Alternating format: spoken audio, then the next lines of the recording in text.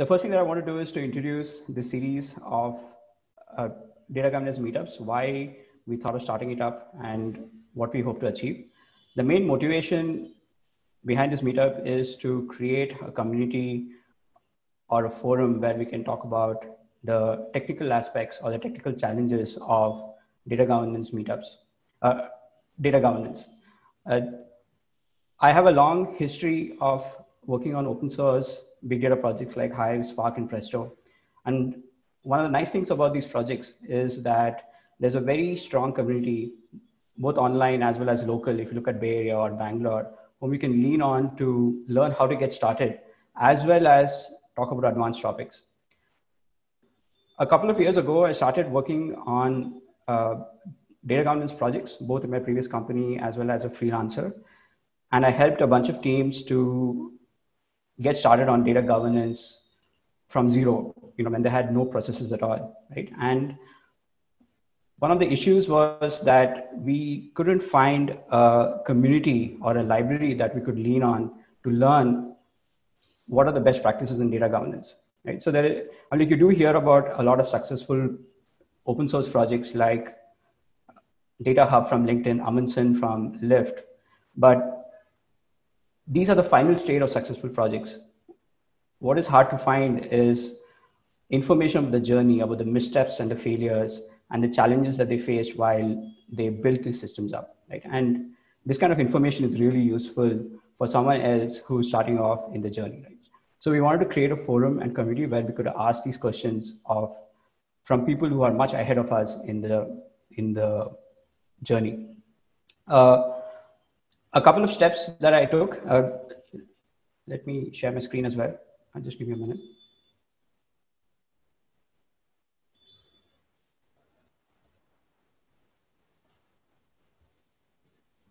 So a couple of steps that I took to see if a community is required or if there are other people like me who are looking for information on data governance technology is I open sourced a bunch of projects that I had built as part of my freelancing gigs and hosted a token. It's also on GitHub, right?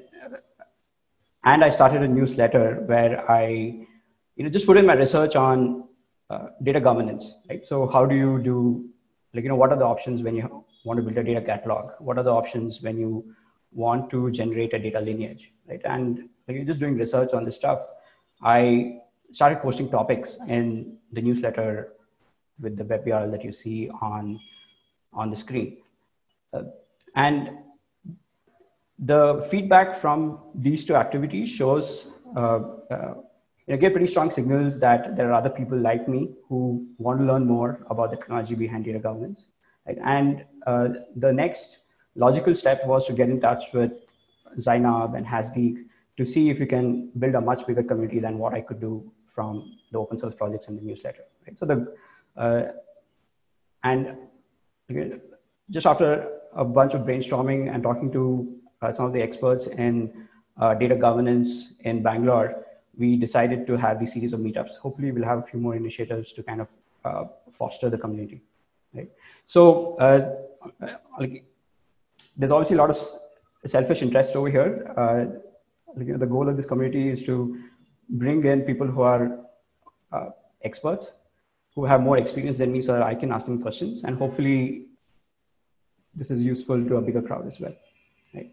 So in this first meetup, I will first spend about 20 minutes just talking through the experience that I went through. Right? So I started off from scratch, even though I have a background in data. I hadn't paid much attention to data governance until a couple of years ago. So I had to learn about this field from scratch. And what I'll do is I'll spend about 20 minutes just talking about the journey that I went through. It's kind of semi-autobiographical, right? And then in the second part, we'll have a birds of a feather session where we discuss a few topics among people who know a lot more than I do. So let's get started. In the first half of this meetup, like in this talk, I will cover what I learned is data governance. Why is data governance hard, or why I found data governance to be hard, and also examples of automation to accomplish data governance tasks, right? And then we'll summarize and move on to the next session. So why is data governance hard, or what is data governance? Data governance means different things to different people. If you ask them, there's a bunch of definitions out there, and it's pretty hard to come to an agreement, right? The way that I found it easy to understand what data governance is to define the outcomes that data governance tasks should deliver, right? And in my case, and in the projects that I worked on, the outcomes of data governance were compliance. That is, you want to understand the data lifecycle and the lifecycle of data, and whether its usage is in accordance with laws and regulations, whether privacy, do data governance tasks help with privacy, that is protect data as per regulations and user expectations. And finally, security. Do data governance tasks enhance security, or they prove that the security of data and data infrastructure is adequate, right? So data governance is pretty much any task, right? Capturing and managing the metadata of data, of users, of workflows, of any other information that you would require to be able to achieve the outcomes that you want from your projects in the areas of compliance, privacy, and security, right? And with this definition, we could make some reasonable progress with the projects that we worked on. Why is data governance hard, right? And let me try to explain this with a story, right? There's paparazzi everywhere. They're in New York City as well, and there's celebrities in New York City, and it's pretty common for people to go and take photos of celebrities. And since taxis are a common mode of transportation, you see photographs of celebrities with taxis, right? And taxis have their medallion numbers and their registration numbers, which are also available in these photos, right? If you go search for similar photos of celebrities in New York City, you'll find a complete data set, like a pretty huge data set going back many years of a bunch of photos, right? And many of these phones with the latest cameras and camera phones and the latest DSLR are also geotagged and have a timestamp. Completely independently, what happened was the Taxi Commission of New York City released a bunch of reports on taxi usage in the city, right? And a researcher got curious about the data set and used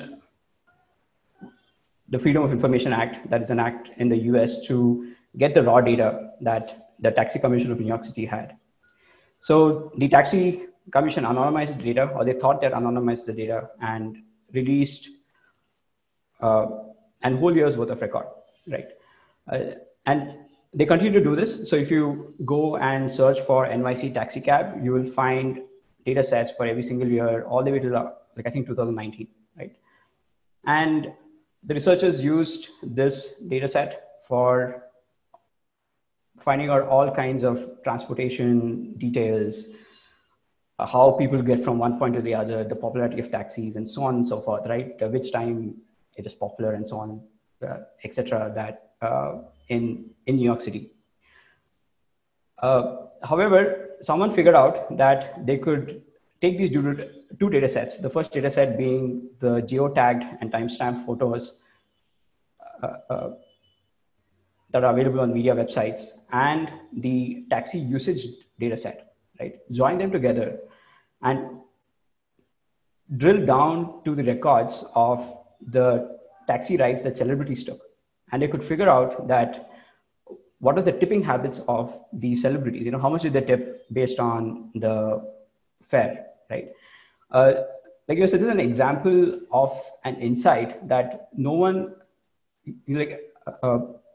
at least the original owners of the data set, or the original people who generated the data set, didn't expect, right? So the media or the paparazzi didn't expect that them taking photographs would end up exposing the tipping habits of celebrities. And neither did the Taxi Commission or the researcher who initially requested this data set, right? So there's an example of a link attack, and there are multiple problems or multiple data governance failures over here, right? So first of all, there's too much data. or there's the ability to link two data sets that weren't supposed to be linked together. There was information that people shouldn't have had, right? So there was not good access in place, and there was no way to monitor how these data sets are being used and for what kind of insights these data sets are being used. Are these data sets being used for the original request, right? So let's get into a little more details about all these problems, and let's see how we can get started on solving some of the issues that we saw in the story. So the first real problem is that there is too much data, right? I show on this slide, you see an example of the data sharing agreements that a company like PayPal has, right? So PayPal exchanges data with a bunch of entities. And if you see, a couple of them are pretty interesting, right? If you look down the list, marketers and publicists and operational service providers are an interesting list of companies that share or that have access to PayPal transactions, right? So you wonder why someone like Amazon Web Services, not even Amazon, the e-commerce company, but Amazon Web Services has access to the transactions that you made on PayPal, right? So if you have a lot of data and if you have the ability to join different data sets, you don't know what kind of insights are there, right? And this trend has continued to grow. There's more and more data being generated, and there's more and more data being shared, not just among we as private citizens with companies, but even among companies, that you don't know what kind of insights can be gleaned from these and if they're harmful or not. The second problem is complexity. The trend in the industry is to have a product for every single niche, right? So instead of having, like in the old days, there are a couple of database companies like Oracle or SQL Server, which satisfied most of your data infrastructure needs. And you had a couple of instances of these that you could protect the infrastructure as well as the data. Now you have many different infrastructure pieces that you put together, and each one of them solves a niche, right? So if you just look at the data infrastructure industry as such, there are approximately 1,500 data technologies. These are both commercial as well as open source. I did a quick survey among the companies that I know and I work with, and there's typically about 8 to 10 different data infrastructure components that they use, right from production databases like MySQL and Postgres to cloud storage like S3, maybe a data warehouse in there, data lakes or Hadoop components, right? So there's about 8 to 10 different components, and you have to protect every single one of these components at the same level. And that's pretty hard because different projects and different commercial products have different capabilities when it comes to compliance, privacy, and security. The similar trend is there when you look at marketing technology companies or sales technology companies. These are in the end data processing and data storage technologies underneath, right? So with increasing complexity, security is a huge problem, right? And if you don't have enough security, then you are compromising on privacy and compliance. The third problem is that there's no context for data usage. Fundamentally, analytics, data science, and AI have competing objectives when it comes to compliance, privacy, and security. Analytics, data science, and AI, you want to have as much access to data as possible so that there's serendipity and people try out different things and they find out different insights, and that can drive business, right? On the other hand, the best compliance, privacy, and security is not to give access to anyone. However, that's not practical. So both extremes, either give complete access to data or not give any access to data, both of them are not practical. You need to have a much more nuanced approach to providing access and as well as monitoring and auditing usage of this data, right? However, there's not enough information, right? The information that you need is who's using the data, for what purpose, and when, right? You need this triad of information to make intelligent decisions about whether the data is being used appropriately or not. So these are the three different problems that at least I saw when I was helping companies with meeting their goals in security, compliance, and privacy. Right.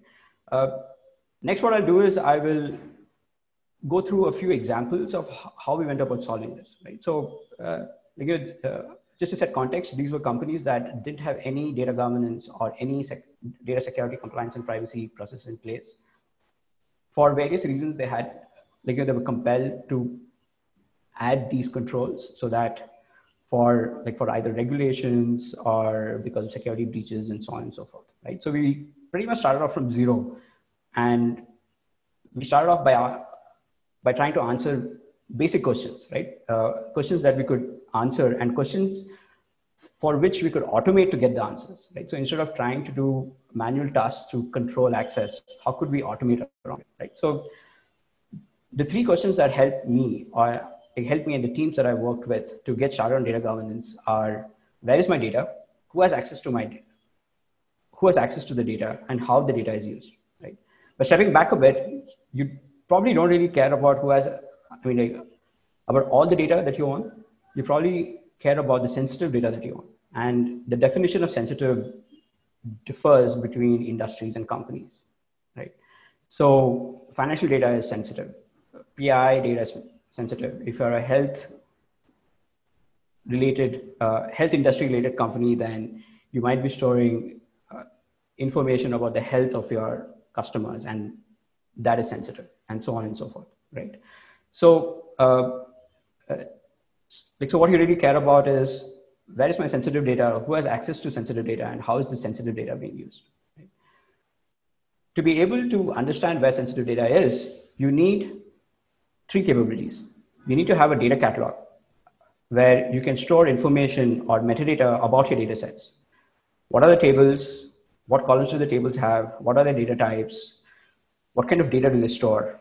And so on and so forth. You need to have the ability to scan your database and recognize sensitive data. Right? So you should be able to tag the data sets within your data catalog and say, hey, this is a sensitive data set and this is not a sensitive data set, right? So that you can focus your attention on the sensitive data set.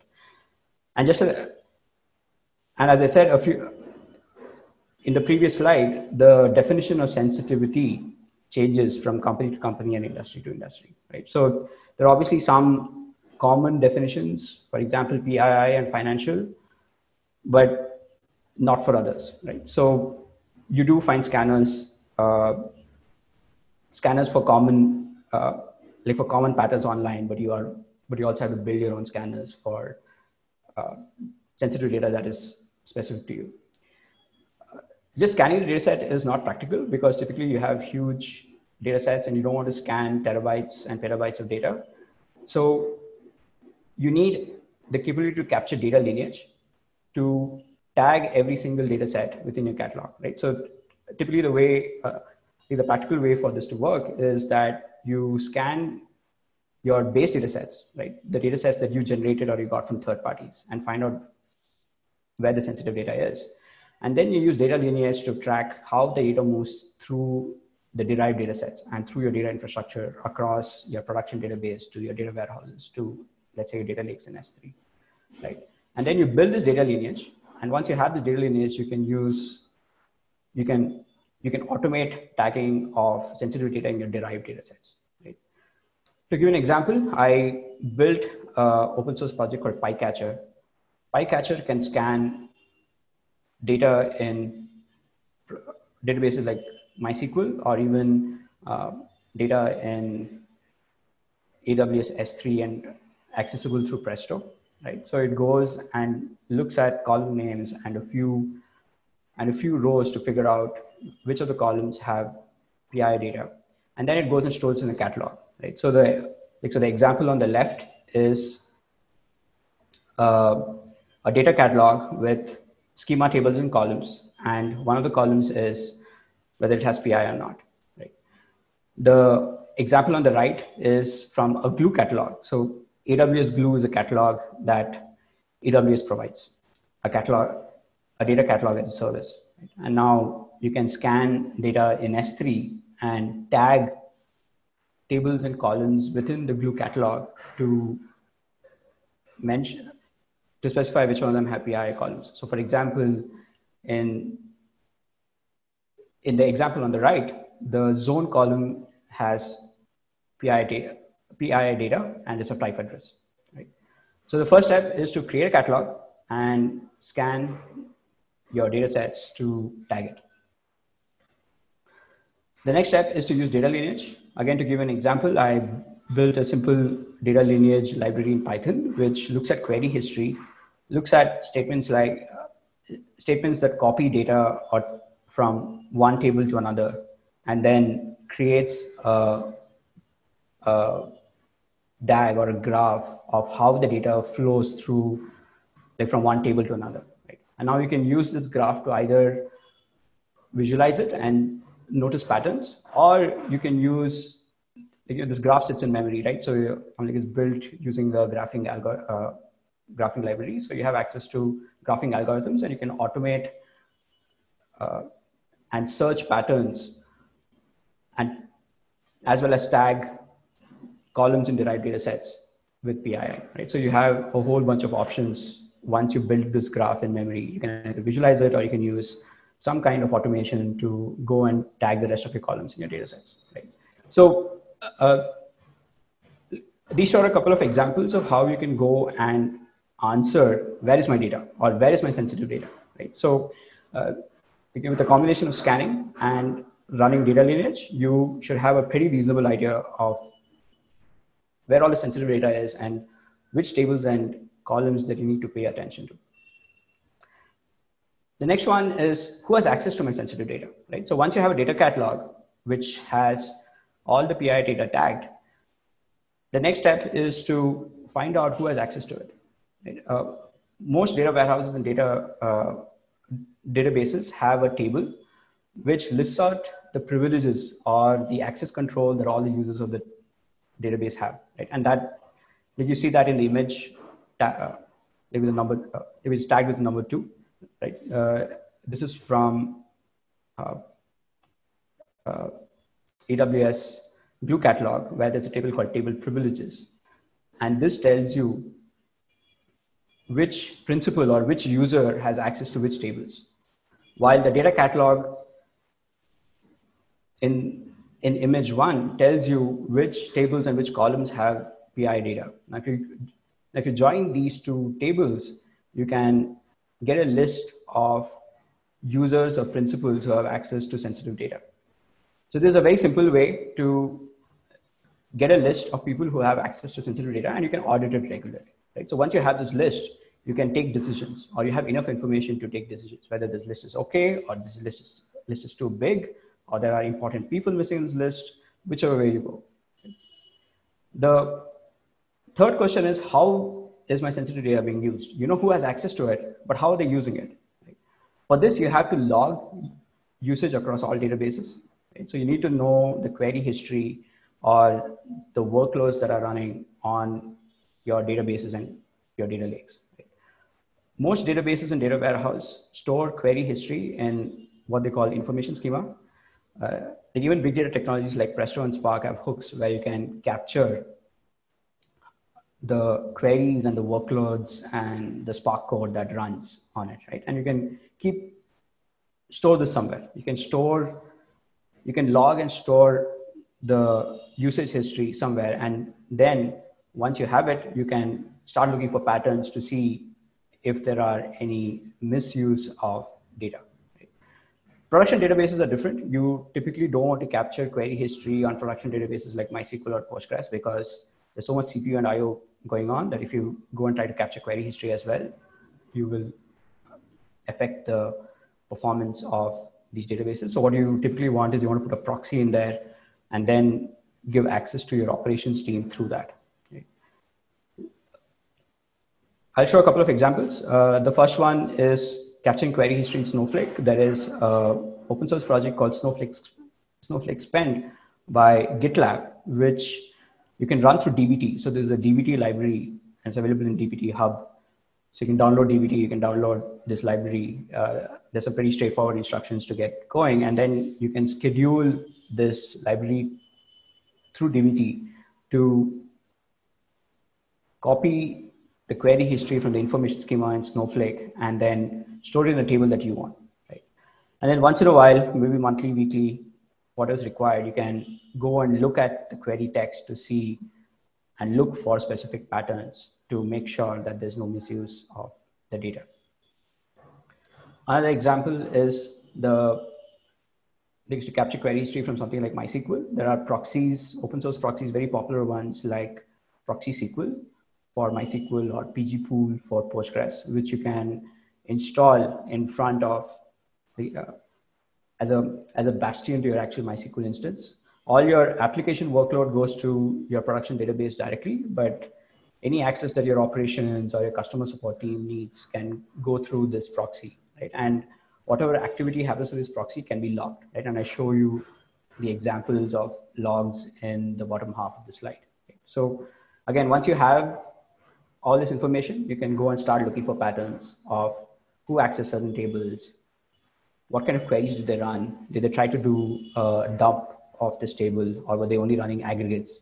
Typically, running aggregates is fine. Doing specific lookup is probably okay if it is associated with customer support, but probably a select star or an unload is not is not expected behavior, right? So to summarize, data compliance, privacy, and security is a journey. At least if you don't have any systems in place, you have to start with simple questions. And the 3 simple questions that I found interesting or I found useful is, where is the sensitive data? Who has access to the sensitive data? And how is the sensitive data being used? You have to think about automation right from the beginning. There is no practical solution without automation. And I listed a bunch of resources about the projects and that I spoke about in this talk.